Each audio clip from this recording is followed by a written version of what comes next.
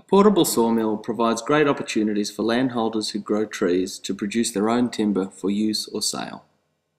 This video will show you a standard procedure for producing quarter-sawn boards from such a tree. Let's review pruning methods that allow us to create trees with useful saw logs. Rowan is using a pole saw to prune these trees for saw logs up to a height of 6 meters. This is because branches that are left to grow in the tree will cause knots in the wood, which weaken the timber.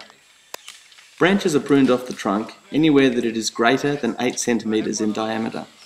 This restricts knot formation to the center of the log and means that the trees are pruned in proportion to their size.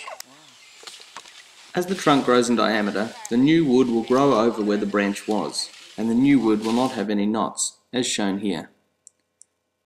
The cut of the mill in relation to the grain orientation of the timber can generate either back-sawn or quarter-sawn boards. These boards have different properties depending on the grain orientation.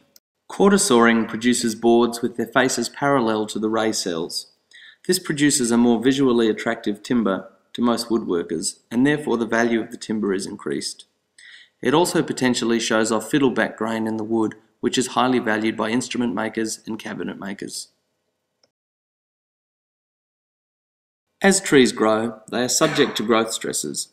Hardwood trees form tension wood in response to environmental factors such as wind. When milling, one needs to trim off the outer edges of a log to relax these stresses. This will minimize bending and warping of the finished products. This video will show you the procedure of cuts which you can use to maximize the product recovered from your portable sawmill. It should also show you how easy it is to use a portable sawmill with only one person, and the pattern of cuts which you can use. When milling, larger diameter saw logs are desirable, as the finished timber warps less compared with smaller diameter logs of the same species. The first step will be to cut off the edges of the saw log to relieve the tension. We can adjust the height of the blade with the crank arm on the portable sawmill, so we're not cutting off too much of the product we aim to recover.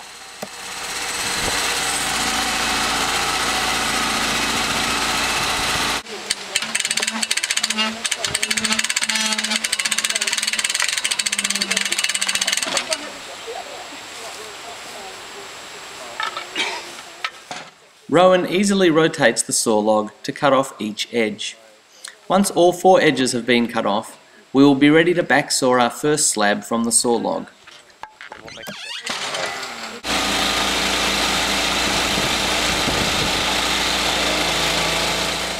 These back-sawn slabs will then be further cut into quarter-sawn boards, which show off the grain of the timber and are worth more per cubic metre than back-sawn boards.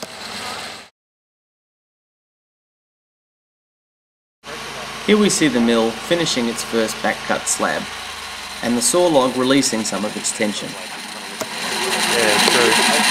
So that's the outside's in tension, forces the centre into compression. I'm cutting off one side of the log, so this actually, the top end shortens, so that it turns into a banana that way.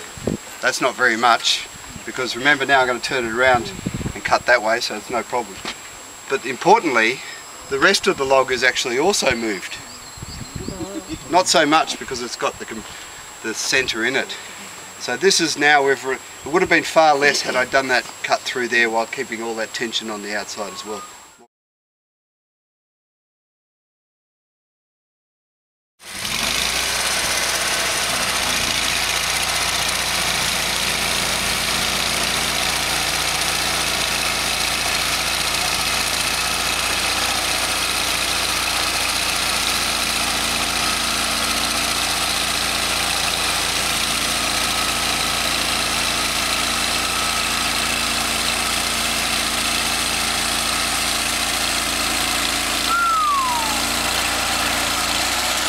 Pretty happy that I'm going to get good lengths of pretty clear wood, certainly no knots, and these little things, let's hope they look artistic rather than like a defect.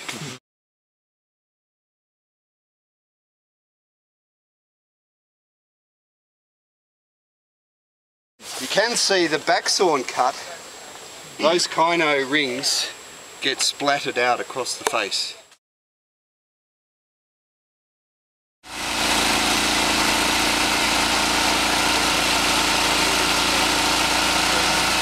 So this, I want as much usable wood as I can. Some of the boards, I look at this side, will have a little bit of defect. Some of them will have a little bit of sapwood. But that is all heartwood in there. So these first boards will be solid heartwood and pretty clean. I think they'll be worth something.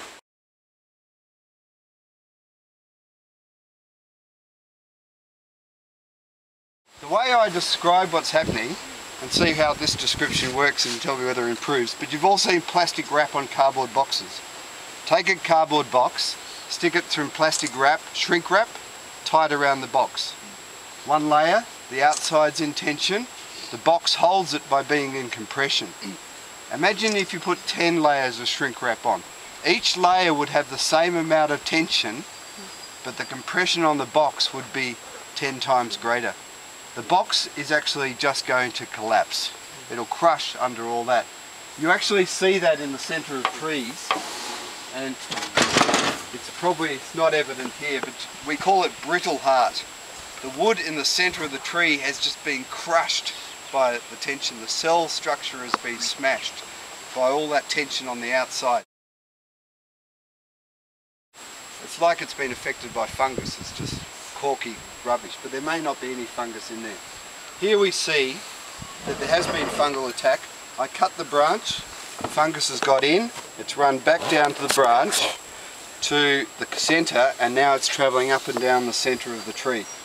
All that discoloration is rot that actually arose as a result of pruning that large branch, you see? And there's another large branch down here that also brought the rot in. That sounds like pruning was a disaster, it introduced rot.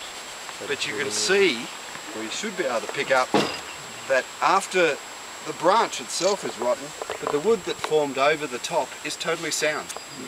The tree has very good defences. So as I said, there's that and down to here, that is just straight firewood. And if I stuck it in a board, it would bend and warp, and there's rotten wood and there's branch stubs. That's what we call the knotty core, the waste core.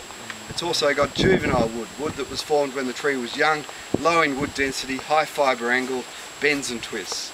So that is the waste part. We've got waste in the middle, we've got the sapwood on the outside. So it's a tricky way of milling to try and get the wood out of that part of the tree that's in that cylinder.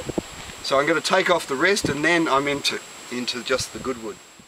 Now that we've finished backsawing the slabs, we can get down to quarter sawing the boards from these slabs to generate our usable product.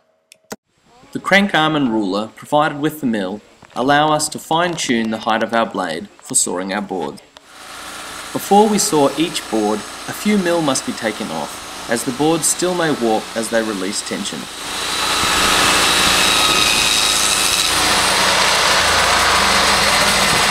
So that wasn't straight.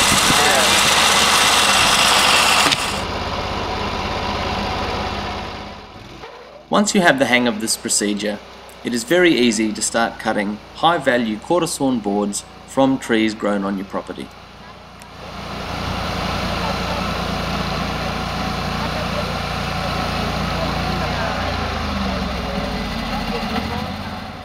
Once you have finished cutting your boards, they should be stacked in a cool, shady area and allowed to slowly air dry so the timber does not crack and warp.